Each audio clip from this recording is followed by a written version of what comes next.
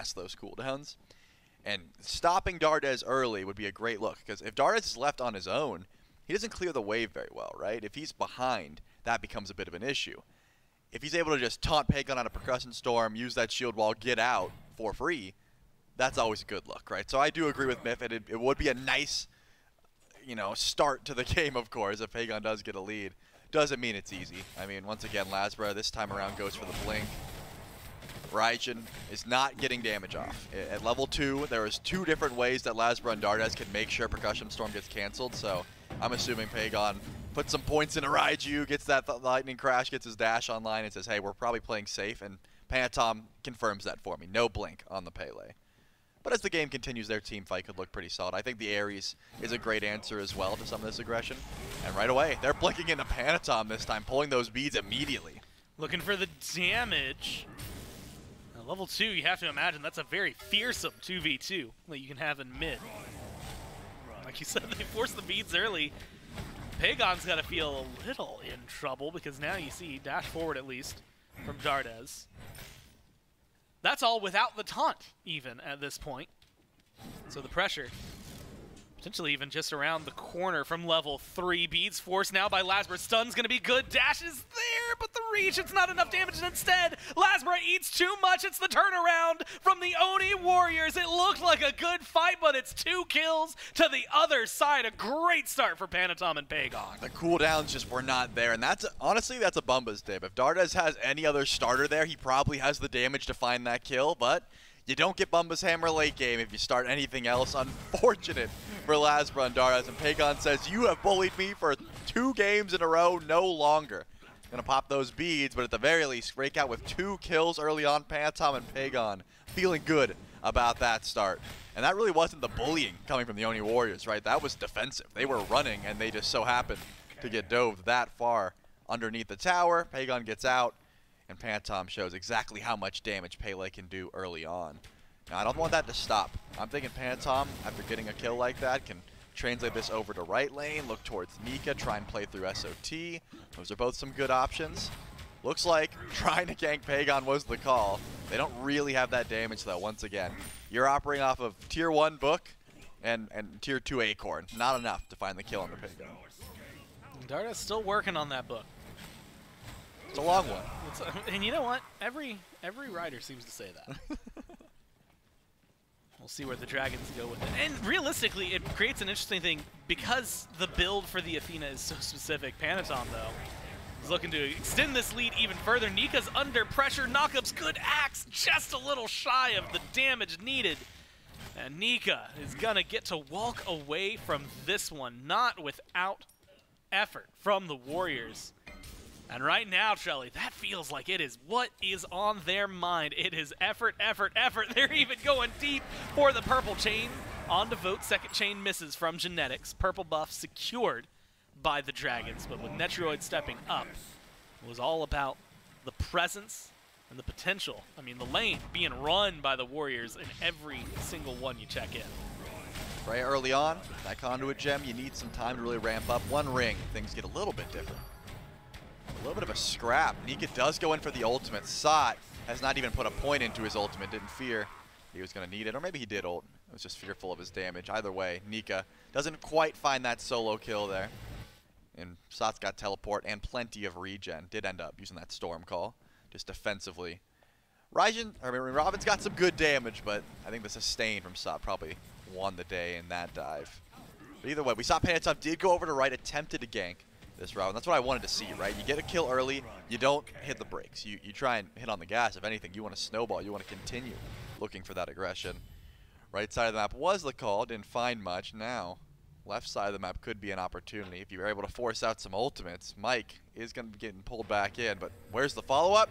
Netroid said, bro, I'm clearing. I don't care about your pull, dude. I need farm. That was a good attempt.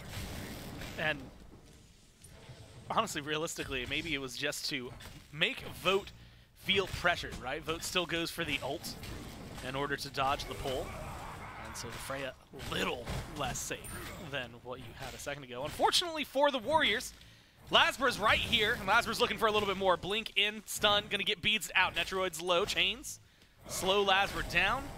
No one's able to get there to close it out. Netroid, red health, but makes it back to base A-OK. Bead's gone. And Trelly, that's the opening right now. A lot of people on the Warriors have either beads down or their CC immunity down. Lasbra looking to capitalize on it as soon as he can. Yeah, that was real clutch from Genetics. He doesn't hit that chain, almost certainly finding a kill on a Netroid. The stun, or the slow rather, from Dart would have been enough. Dardes is going to have to channel that dash. Should be fine. Gets away from Tycho Drums. It's Lasbra back over here. But either way, if that chain doesn't connect, I'm thinking that's a dead Rama. Lasbra was not able to find it. He's still sitting on the left side of the map, though, and Panatom's not too far behind. Remember, Genetics, ultimate coming up soon. There's no beads on this rat. He does have through the Cosmos, but do you want to use it defensively for a purple buff? You might have to. Brought out and canceled. Got the damage. Purple buff secured by the Dragons. Oh, good from Genetics. Forces Vote up into the sky. Same for Lasbra, who's going to crash down. 4 Warriors are here. Now you've got Dardes coming in. The taunt's going to be available, but it only pulls Pagon. Gets the beads. Dharmic Pillars dropped. And it is a very small jail cell for the Warriors, but one that they will otherwise be unpunished in. As the Dragons just don't have the health bar, the resources to find the damage. Purple buff still goes the way of Volt. And Trelly, a lot of ults used on either side. Nothing really massive comes out of it. This is what I was talking about. If you get off to a bad start as Athena, how do you clear the wave? How do you step forward and defend anything? I haven't seen much of it. Dardes goes in, but he doesn't have that DPS. He doesn't have cooldown. It's not a fun time landing up against an actual traditional mage when you're behind. And that's all from the over-aggression, thinking they could find those kills, that first blood. Both Lasbra and Dardes have been feeling the brunt of that. A couple dropped kills from Lasbra. He just hasn't had enough damage.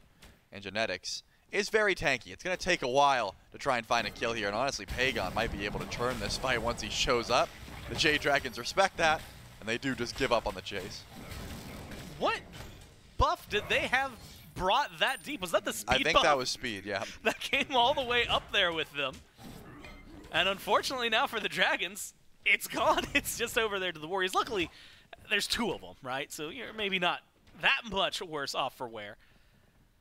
But another small win for the Warriors in a place where they honestly weren't even looking for it. And Charlie, they're starting to push themselves, you know, up into the 2,600 gold mark. 7.5 in. I mean, this has been a very oppressive start to the game. Very similar to what we actually got to see yesterday in Game 5 versus the Leviathans. Yeah, it's not easy. I mean, again, I'm not going to say that the Jade Dragons gambled their whole game on that first blood, but the early game, at the very least, they have forfeited so much pressure for dying in that 2v2. And now, yeah, playing through Nika might be nice. Playing through Vote and getting this Frey online might be nice, but you've seen what Panatom has done with that lead. He hasn't stopped looking for aggression. He hasn't just given up the farm. He has been right side of the map, left side of the map, invade. This purple buff doesn't belong to Vote as long as Panatom is here. He can keep trying to go in for steals, but the Pele is not leaving him alone. And Panatom, even now, just trying to get some damage on the mic. It's going to be a 2v1 in mid. Pagon in trouble. The dash gets canceled, and there they finally find exactly what they were looking for before. And they find an open kill on Pagon 20 seconds before those beads come back up. And 20 seconds he's going to be wishing he had.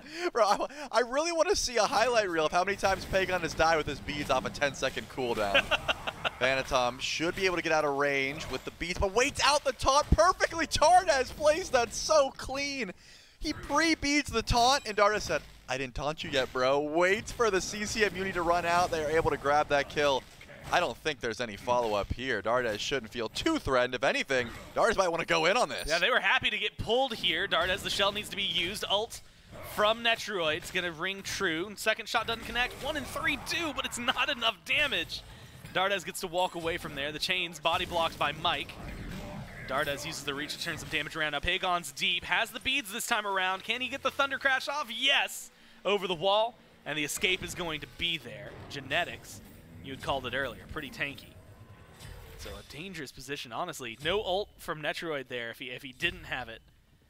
Probably another kill for the Dragons.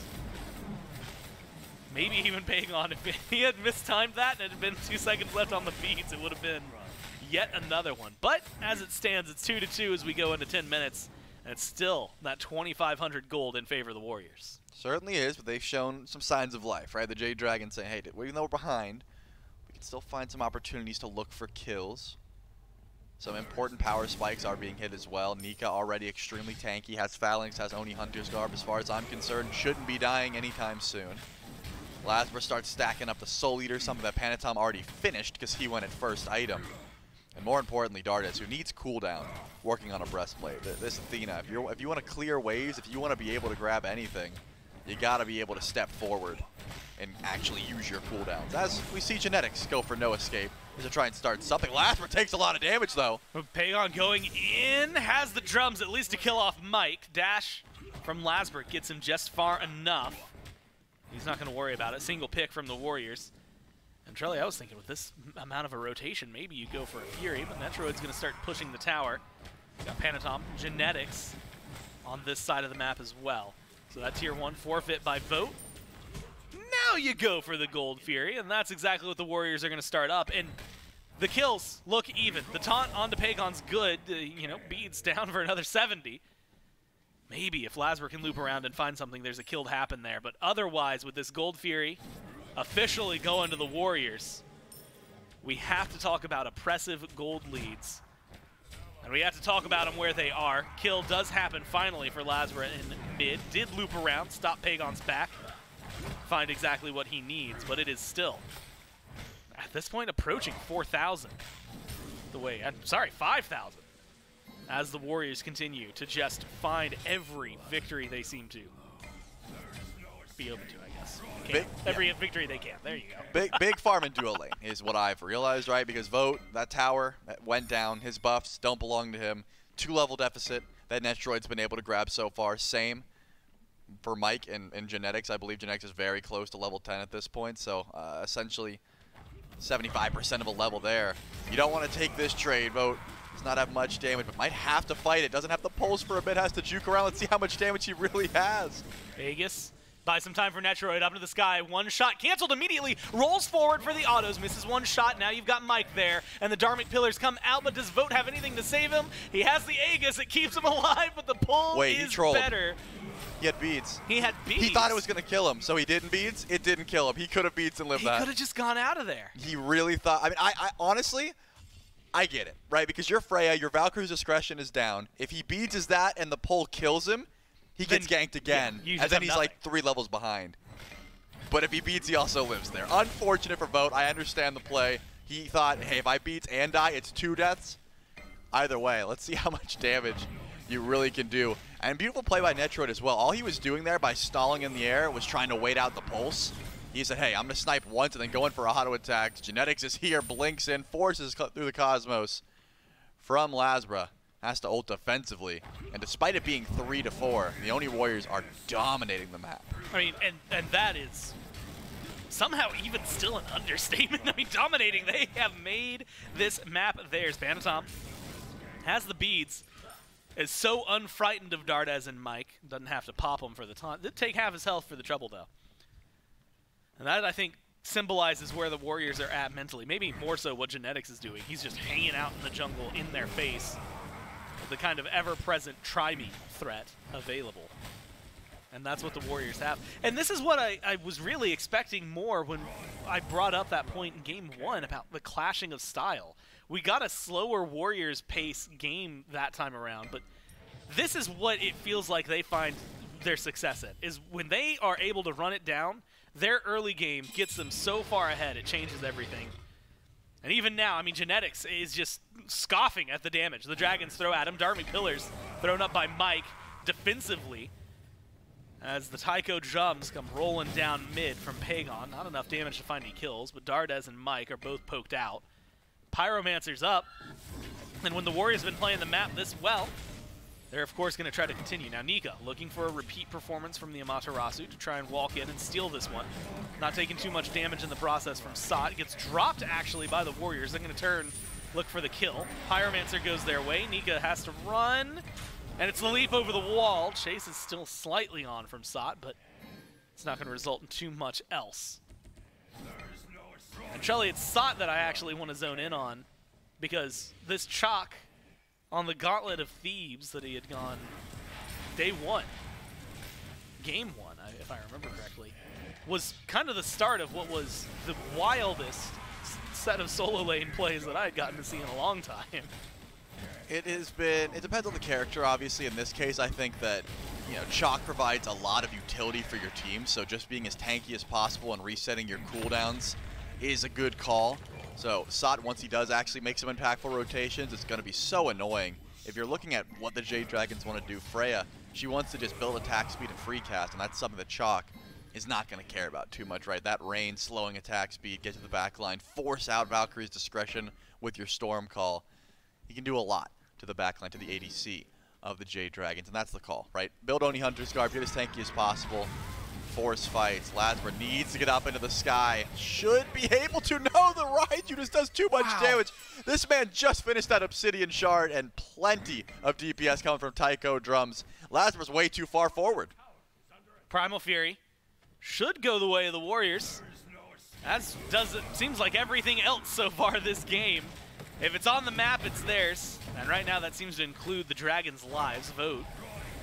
Pushed under tier 2, forced to ult away, manages to survive 7,700 gold. And if we're talking 35 minutes, you expect that to be, oh, they got a Fire Giant, they've knocked down every single tower. No, this is tier 1's 16 minutes in, and oppressive play from the Warriors, Trelly. And there's not a whole lot the Dragons have as an option to really counter it. I mean, all 6 towers, not only up, but the tier 1s are all healthy on the side of the Warriors. The only neutral objective that's up is the Fire Giant. They can't even secure their own buffs. Nope, they can't. I mean, Vote is a late game hyper carry that does not seem like he will ever get to that point. Pagon is intensely playing jungle Raijin, just constantly ganking every other lane, because why is he going to sit there in mid? Fortunately for Nika, has went about as tanky as you can get, so should be just fine to all this aggression, but everyone else, it's a bit of an issue. Dardes has been trying to match that rotation, and to his credit, has been able to stay relatively even XP-wise, considering how much Pagon and the Oni Warriors have been able to accrue for themselves gold-wise. But Netroid's here, rotating over to the right. Is this a Fire Giant attempt or a jungle fight that they're looking for? Stepping forward, just looking for anything. Genetics is going to be able to find a big ult here. And he's going to go immediately forcing ults onto Lasbra and Dardes, forced to use theirs to retreat and stay safe. Vote is 2 levels down. Let's call it 2.5 because it was 3 just seconds ago. He can't leave. He literally is tethered to the lane. I don't want to see Vote anywhere near the right side of the map until that tier 1 tower is gone at the very least. And he's not even a hunter, so you don't have the benefit of, hey, this tier 1 is going to get knocked down easily. And so in the time it takes the Warriors to do a Fire Giant, Vote's gotten half the tower over on left. The Dragons have nothing they can do in response. Finally, some small victories. But Trelly, sometimes a small victory is oppressively small, and I feel like that tier 1 is a drop in the ocean that the Warriors have managed to amass in terms of a lead. Yep, now the tier 2 is what the Warriors are after. They're even positioning aggressively as if they want to go in for this Phoenix. Still 18 minutes in, it wouldn't be easy to grab a Phoenix, but Sot might be able to tank this one up. Let's see if the Oni Warriors want to step forward. Seems like they're sort of feeling this one out. Well, the Dragons go in. Taunt's good. Netroid has to use the beads immediately. Knock up from the Pele. Finds a little bit. It's Panatom deep in the back. Spreads the damage out. Looking for Vote primarily. Unable to find it. Phoenix still standing. Taiko Drums damage. Good onto Nika. Might be tanky. Can't do much. Snipes. Ring true. Netroid kills off Vote. And that's an opening that the Warriors needed. They can now walk in and take this Phoenix. 30 seconds. No Nika. No Vote. Too many towers up and too early in the game to try and go for an end. So instead, the Warriors are going to back, reset, and Trelly at this point, wouldn't be surprised if they have a lot of money to spend as well. I mean, this is, yeah, you can see the damage. Oh my God. You can see the damage differential so clear. I mean, Genetic steps forward, gets a beautiful taunt from Dardes, but tanks up those Phoenix shots like it's nothing. Even with the Darwin Pillars, was able to just walk right through them, and there was no follow-up. It really is just an initial engage. And if they're not dying, there isn't much chase down potential. Nico was in the back line, but eventually just ended up getting feared back in or taunted back in by Taiko Drums from Pagon. And no matter how tanky you are as a Robin, if you're getting just taunted constantly into 3-4 damage dealers from the Oni Warriors, you will be falling down. I think that's the big difference maker. The Rat isn't able to get to the back line and confirm some of these kills. Nika is essentially diving by himself, and if it's not a taunt into a Dharma Pillars into a pick, the Jade Dragons can't find it. Now, and it's about maybe tenacity in your defense. It's wild, Shelly, this early on. I mean, I don't even know if I can advocate stepping up to a tier 2 to try and even soft defense it. I feel like there's a lot of pressure on the Dragons, and really, it's on Vote right now to get farm, to get experience, and to get gold. And this Freya at level 16, it feels like, especially without a standard mage, you might not have the defense necessary. This might be the best case scenario for you, as if Lasber can do something, but he's just proxying right now. Vote forcing the ult. Thanks to the no escape from Genetics, Mike has no such grace. Pulled in, killed off, and it is 5v4 now as Lasber rejoins the fight. Snipes coming out, and all 3 shots connect from Netroid, sends Vote out, opens up this Phoenix, and it's a second bird down on the base of the Dragons. Yeah, 2 Phoenixes down off of a pre-20-minute Fire Giant. He's insane. There's no way they look for the end call, but at the very least, that tier 2 in mid could be their target. Lasber is attempting to pull the minions away so they can't go in for the tier 2. But at this point, why not just tank it up, right? You have so much damage, you have so much tank stats, and no one on the side of the Jade Dragons is feeling confident enough to try and defend. They're playing it smart, though. They decide to go in for the Oni Fury instead before pushing down a tier 2 tower. But with 3 Phoenixes, the base is broken.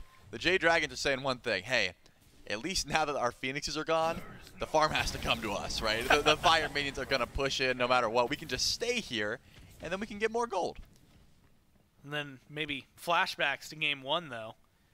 They were on the happy end of Winions. Those Fire Minions can become a lot to handle. Yep. I'm watching Vote with rapt interest, and honestly, I'm watching the jungle beside him a little bit more. Not just for Warriors' presence, but maybe some ward coverage from the Dragons. None so far on the board for him. A lot of deep wards from the Warriors to catch any rotations, especially around this tier 2. Fire Giant wore off just a few seconds ago, so it's going to be back in about a minute. Genetics tanks up the tier 2. What a vast difference it makes when Netroid is there and not there. But the tier 2 in mid will go down, and Lasbro will find, well, unfortunately, the black and white version of Smite. Panatom picks up a solo kill in right, just as easy as you can imagine. The ult gets used, and Trelly, there is no fight back from the Dragons in the foreseeable future. Yeah, it's funny. The second I saw Panatom see Lasber in the jungle the first time, I assumed a 1v1 would break out. And then Panatom's like, I don't know if I have enough damage to kill him before he ults. And then this time a 1v1 did break out, and he's like, let's just see, you know, maybe Volcanic Light will come through, and just the hit into 1 auto and a Pyroclast, that was enough to confirm that kill. Like, just so much damage coming from a full build Pele at this point. Lasbra could not hope to match it, unless he just channeled the ult the second that Panatom was even in the same area code as him. He was not making it out of that one. Second Fire Giant goes down 23 minutes into the game. And that means these Titans are going to be zooming down mid lane with the beacon captured. The Oni Warriors should have no problem getting this last Phoenix. The question is, are they able to go in for the end call after? Remember, still early on, but the builds don't look it, right? I mean, besides starter items, or besides the recipes rather, everyone's maxed out here on the Oni Warriors. They are feeling very confident as they march up mid. You're trying to get there. If you're the Dragons, Fire Minion's about to go towards the right side Phoenix, so someone needs to catch those. Vote has pushed up heavily on the left. Caught up in some terms of levels, 18 to 20 on Netroid. Should be a mid-Phoenix here, no problem. The fight is what I'm concerned with. I was going to say, this is actually a huge deal. The Titan leaving the base right now. It was the Dragons that captured that beacon and got it. It's going to buy them a little bit of time here to work against the Warriors. And time is what you need when you've got a Freya. Straight shot from the ult. Lasbert decides not to go in. That's exactly what I was looking for. Now the Titan, well, it's gonna go down fast. The Warriors have a massive lead. 20,000 gold. And they are going to continue to just stand menacingly at the base. Nika's the target. Nika's getting burned, has to ult. And that Mystic Rush gets him over the wall, Vote into the sky. Can he get out of here? Snipes from Netroid. Not going to find the connection they need. They step into the Titan room, try to get some damage out there. Lasbra, half health. Sot with the silence opens up a lot. Nika goes in to try and zone, but gets killed off. The Warriors say no to a 3-0. They step into this game, and they just hit different. The Dragons, no chance to respond since minute 1. And Trelly, we're at least going 4. Well, Gore, after that first blood where the 2 kills were dropped, I said, hey, the Jade Dragons didn't entirely throw their game off of that one play. The truth is they did. That one kill where they thought they could first blood Pagon, which turns into a first blood for Panatom and a backup kill for Pagon,